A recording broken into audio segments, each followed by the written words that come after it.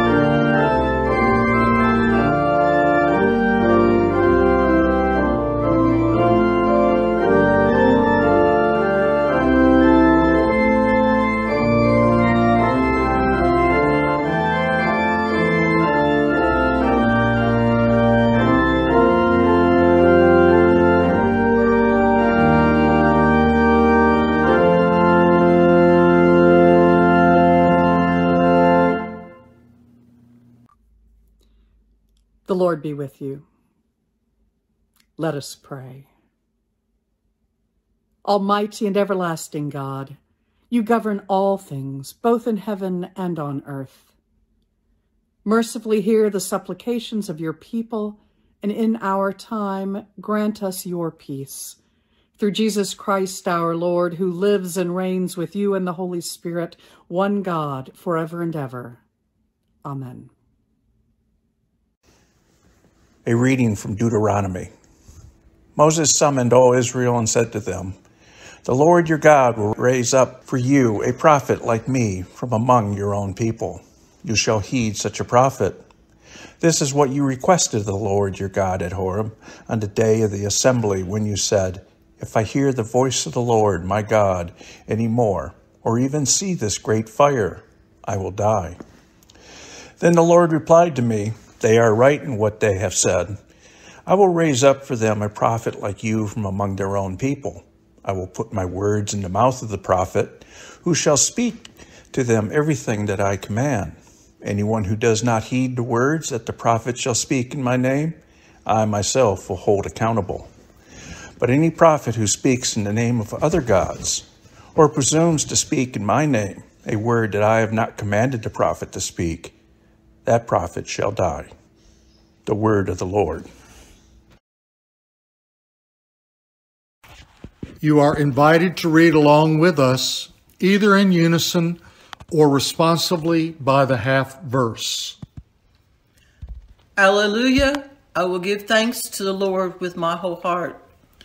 In the assembly of the upright, in the congregation. Great are the deeds of the Lord. They are studied by all who delight in them. Full of majesty and splendor is the work of the Lord, whose righteousness endures forever. Gracious and full of compassion is the Lord, whose marvelous works are to be remembered. The Lord gives food to the God-fearing, and is ever mindful of the covenant. The Lord has shown the chosen people works of power, in giving them the lands of the nations. The hands of the Lord work faithfulness and justice. All the commandments of the Lord are sure. They stand fast forever and ever, because they are done in truth and equity. The Lord sent redemption to the chosen people, commanding the covenant forever. Holy and awesome is the name of the Lord. The fear of the Lord is the beginning of wisdom. Those who act accordingly have a good understanding. The praise of the Lord endures forever.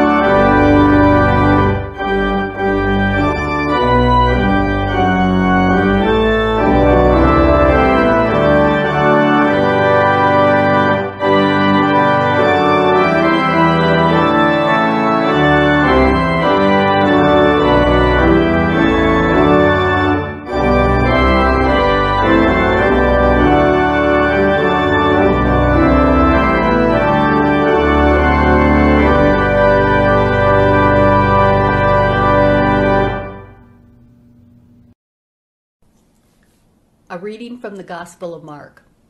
Jesus and his disciples went into Capernaum, and when the Sabbath came, he entered the synagogue and taught. They were astounded at his teaching, for he had taught them as one having authority, and not as the scribes. Just then there was in their synagogue a man with an unclean spirit, and he cried out, "What have you to do with us, Jesus of Nazareth? Have you come to destroy us? I know who you are, the Holy One of God." But Jesus rebuked him, saying, "Be silent, and come out of him." And the unclean spirit, convulsing him and crying with a loud voice, came out of him. They were all amazed, and they kept on asking one another, "What is this, a new teaching with authority? He commands even the unclean spirits, and they obey him." At once his fame began to spread throughout the surrounding region of Galilee. The word of the Lord.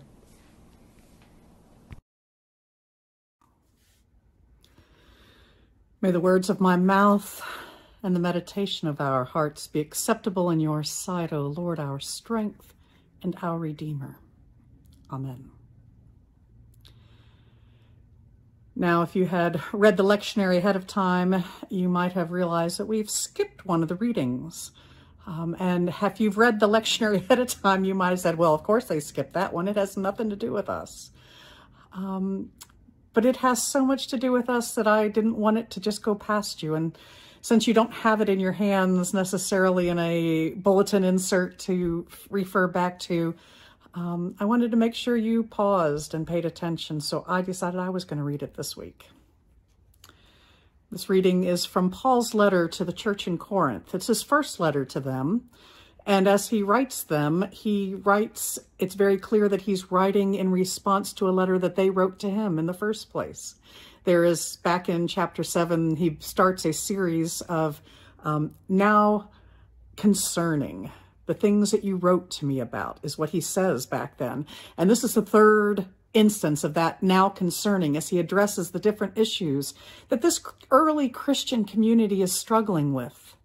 They're trying to figure out, what does it mean? They have been led, they don't have a Bible, a New Testament to turn to. Paul's writing it to them. And so they're trying to figure out, how do we sort through the things that we know and the things that we have discovered in this new faith and this new way of following God. And so one of the issues that's facing them is meat sacrificed to idols.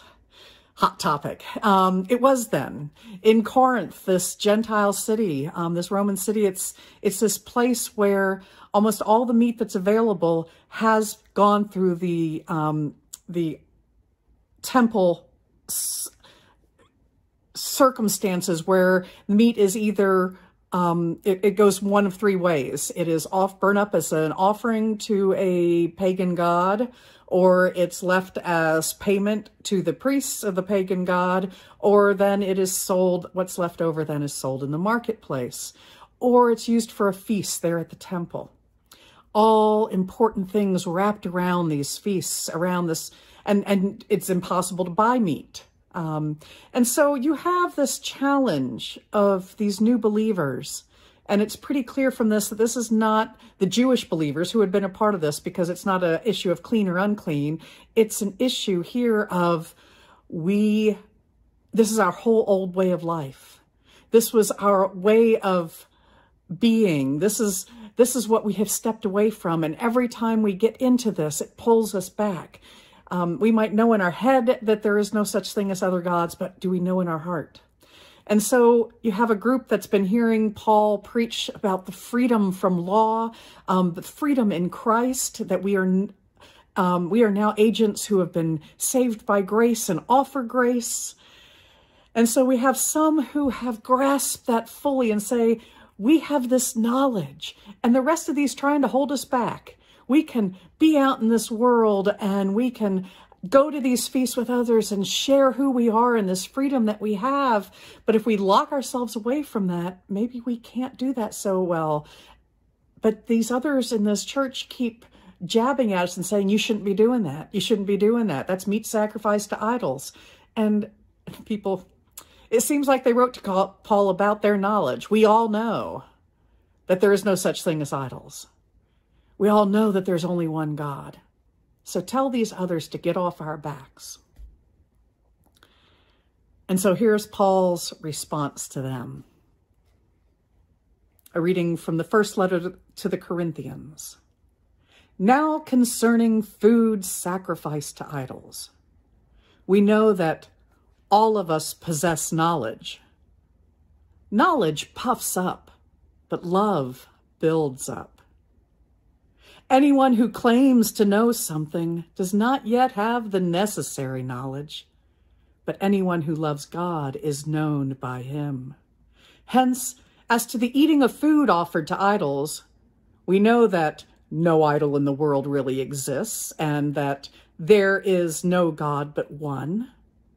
Indeed, even though there may be so-called gods in heaven or on earth, as in fact there are many gods and many lords, yet for us there is one God, the Father, from whom are all things and for whom we exist, and one Lord, Jesus Christ, through whom are all things and through whom we exist. It is not everyone, however, who has this knowledge. Since some have become so accustomed to idols until now, they still think of the food they eat as food offered to an idol, and their conscience, being weak, is defiled. Food will not bring us close to God. We are no worse off if we do not eat, and no better off if we do. But take care that this liberty of yours does not somehow become a stumbling block to the weak. For if others see you who possess knowledge eating in the temple of an idol, might they not, since their conscience is weak, be encouraged to the point of eating food sacrificed to idols? So by your knowledge, those weak believers for whom Christ died are destroyed. But when you thus sin against members of your family and wound their conscience when it is weak, you sin against Christ.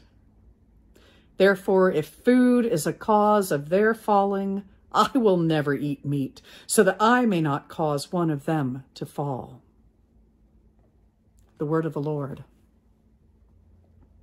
Paul goes on to continue to write about the freedom that he has as an apostle, this total freedom, and he talks about this, though, in the context of relationship, of our relationship one with another, in the context of the most important knowledge, the knowledge of a relationship of love.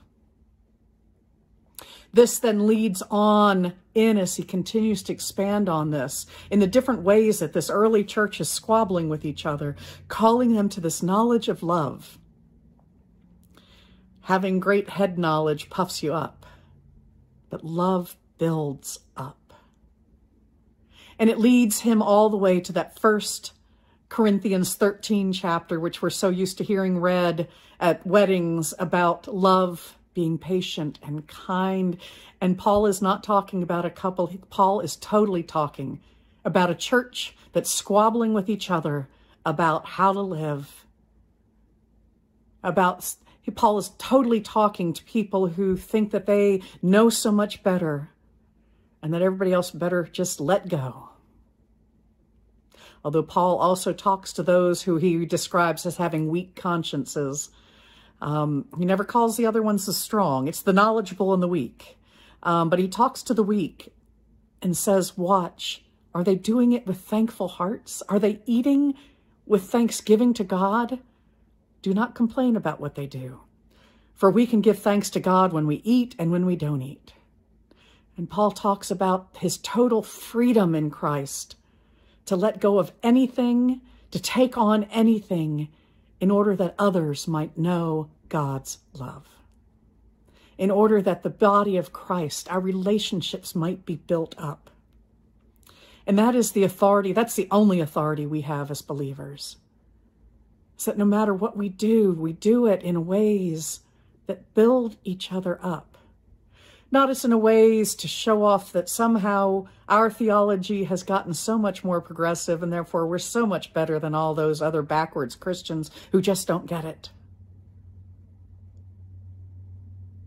But what we're saying and what we're doing, is it building up relationship? Jesus walks into that synagogue on that Sabbath day and begins to teach, and they go, oh, this authority. And that's what that whole story is about. Jesus' authority. And it's authority that's not from this world. It is an authority that was steeped in relationship. It was steeped in Jesus' relationship with God, his relationship with his learning, with what he was teaching, his relationship with the heart of it all being about love for each other. And so there's that disruption in the synagogue, and Jesus builds up. He calls out that disruption, silence, be silent. And he heals, and he restores. And people recognize an authority in that loving action. It is the same kind of loving action that Paul calls that first church in Corinth to. All that you do, we have all kinds of freedom. We are so free in Christ that we are free to make ourselves servants of all. No matter where you stand, whether you are the knowledgeable or the weak conscience, what you do is to be done in love. How do you serve the other? How do you build the other one up? How do you see what the other one is doing as a way of being thankful to God? In this world today, we are so divided, and so much of it is because of that strong sense of individualism, my freedom, my standing, my everything, my security, about me. And we argue about, you can't take my freedoms away and make me wear a mask, instead of going, what is the loving thing to do for community? And we worry about our own standing instead of stopping and listening and understanding the conscience of the other and helping them to see the thanksgiving that goes into our hearts and our lives. Let us not be puffed up with knowledge. Let us find new ways of building up with love. Let us not stand apart and above a community that's seeking to follow Jesus, even if we think sometimes they've got it awfully wrong. Let us instead listen and with humility and love. Let us offer of ourselves and our lives in ways that help the world see that authority and community only come through relationship and love. Knowledge puffs up. but love builds up. Meat sacrifice to idols might not be our issue today, but how we live in relationship to each other, how we live in relationship to our own theology, our own way of understanding, and how that plays out in our relationships to others. We only bear authority in our teaching, in our lives, if we bear that with love in our relationships. Amen.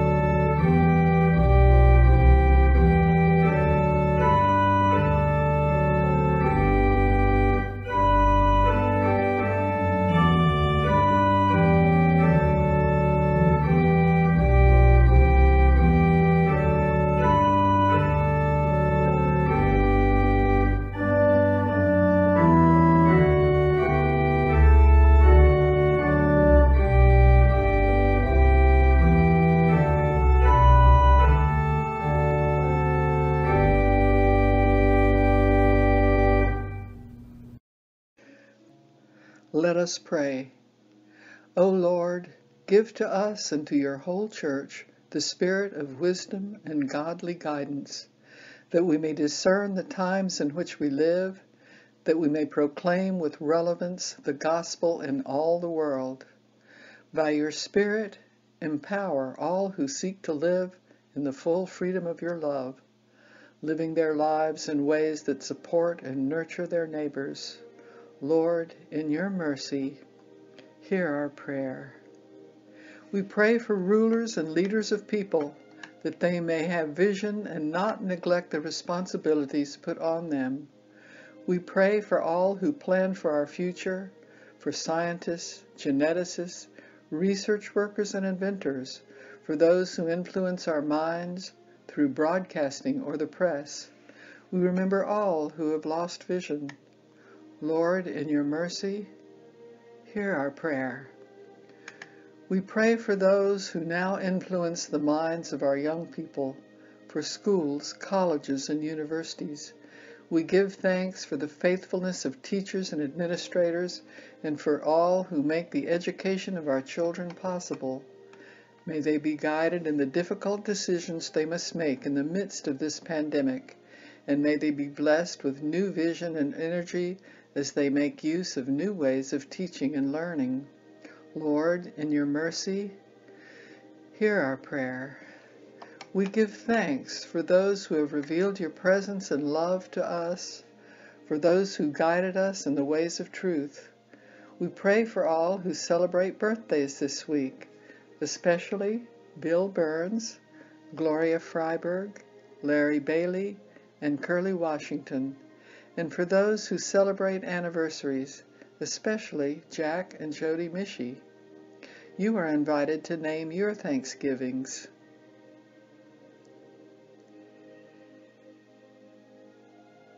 Lord, in your mercy, hear our prayer. We remember all those who are struggling with powers that overwhelm them, for the sick and the dying, for the caregivers who are stretched too thin, for those who have lost jobs or businesses or homes, for those whose financial resources have reached a breaking point. We pray for all those who are facing challenges of any kind in their lives, and especially for those who have asked for our prayers. Evelyn, Monica, Troy, the Potter family, Kobe, Linda, Joel and family, the Owens family, Brian, Jean, Jenny, Janice, Mavis, Charles, Julie, Regina, and Teresa. You are invited to name those for whom you pray.